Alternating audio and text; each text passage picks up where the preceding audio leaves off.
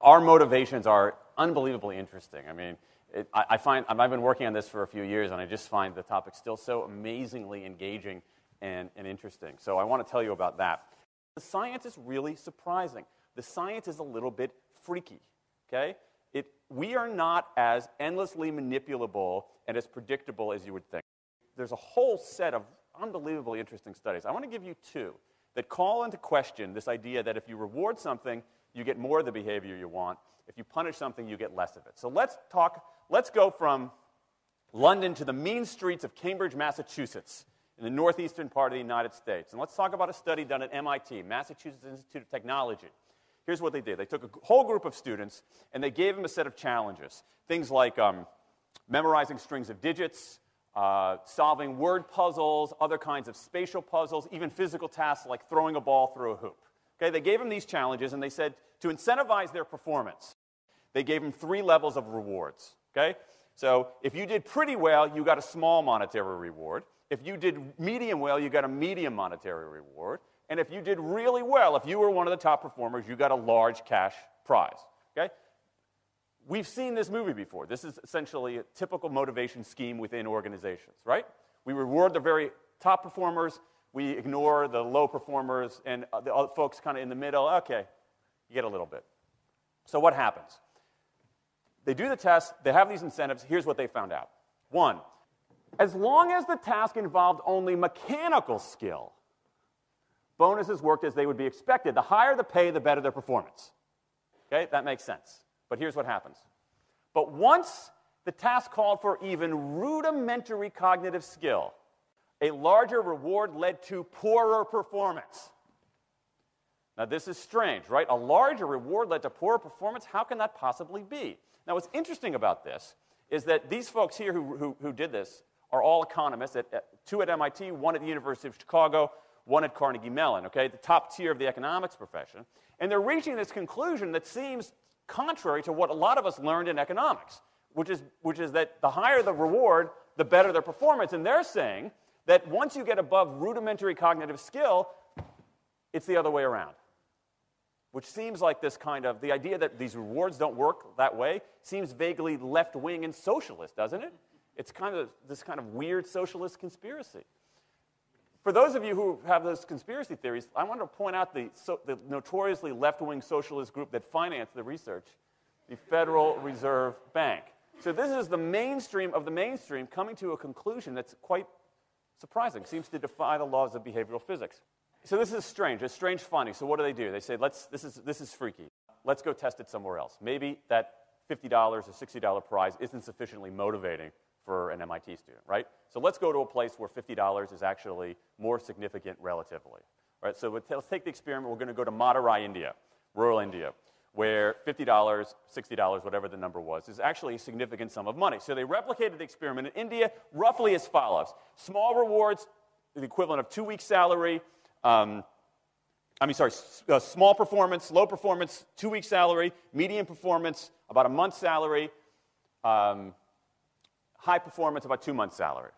Okay, so those are real good incentives. Okay, so you're going to get a different result here. Well, what happened, though, was that the people offered the medium reward did no better than the people offered the small reward. But this time around, the people offered the top reward. They did worst of all. Higher incentives led to worse performance. What's interesting about this is that it actually isn't all that anomalous. This has been replicated over and over and over again by psychologists, by some extent by sociologists, and by economists, over and over and over again. For simple, straightforward tasks, those kinds of incentives, if you do this, then you get that, they're great. For tasks that are algorithmic, set of rules where you have to just follow along and get a right answer, if-then rewards, carrots and sticks, outstanding. But when the task gets more complicated, when it requires some conceptual, creative thinking, those kinds of motivators demonstrably don't work. In fact, money is a motivator at work, but in a slightly strange way. If you don't pay people enough, they won't be motivated. What's curious about, there's another paradox here, which is that the best use of money as a motivator is to pay people enough to take the issue of money off the table. Pay people enough so that they're not thinking about money and they're thinking about the work. Now, once you do that, it turns out there are 3 factors that the science shows lead to better performance, not to mention personal satisfaction. Autonomy, mastery, and purpose. Autonomy is our desire to be self-directed, to direct our own lives. Now, in many ways, traditional notions of management run afoul of that. Management is great if you want compliance, but if you want engagement, which is what we want in the workforce today as people are doing more complicated, sophisticated things, self-direction is better. Let me give you some examples of this, of almost radical forms of self-direction in the workplace that lead to good results. Let's start with this company right here, Atlassian, an Australian company. It's a software company, and they do something really cool. Once a quarter, on a Thursday afternoon, they say to their developers, for the next 24 hours, you can work on anything you want.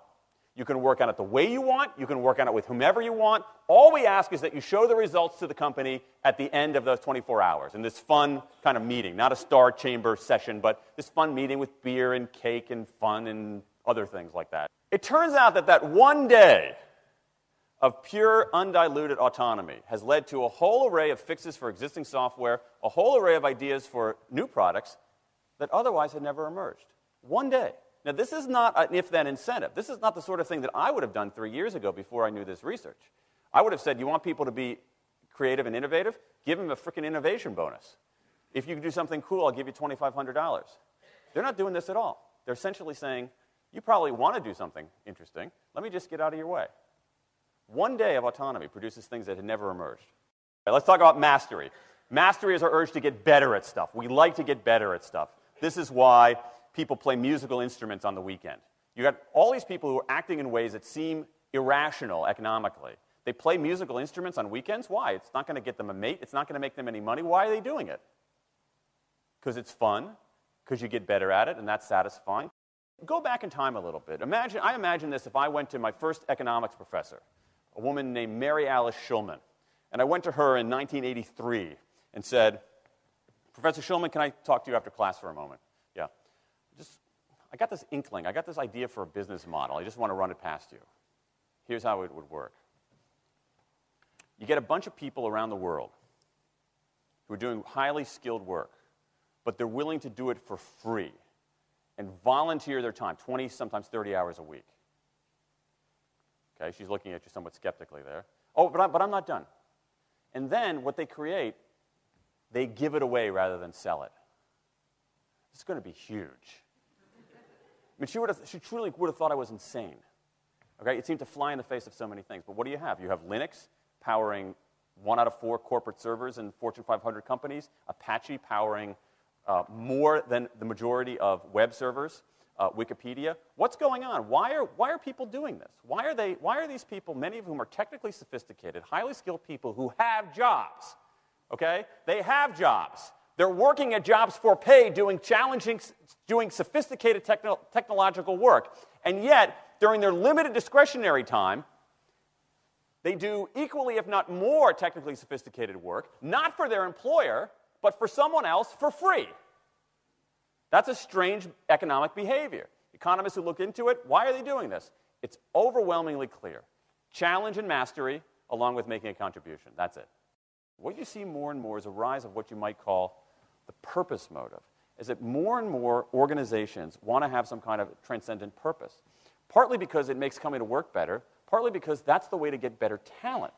And what we're seeing now is, in some ways, when the profit motive becomes unmoored from the purpose motive, bad things happen. Bad things ethically sometimes, but also bad things just like not good stuff, like crappy products, like lame services, like uninspiring places to work.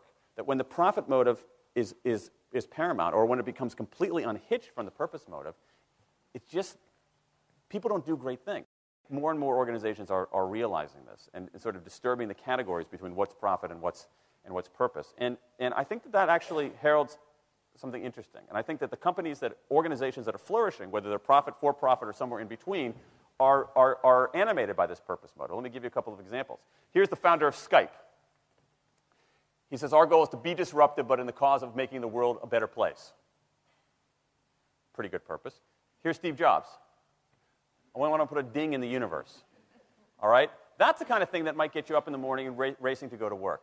So I think that we are purpose maximizers, not only profit maximizers. I think the science shows that we care about mastery very, very deeply.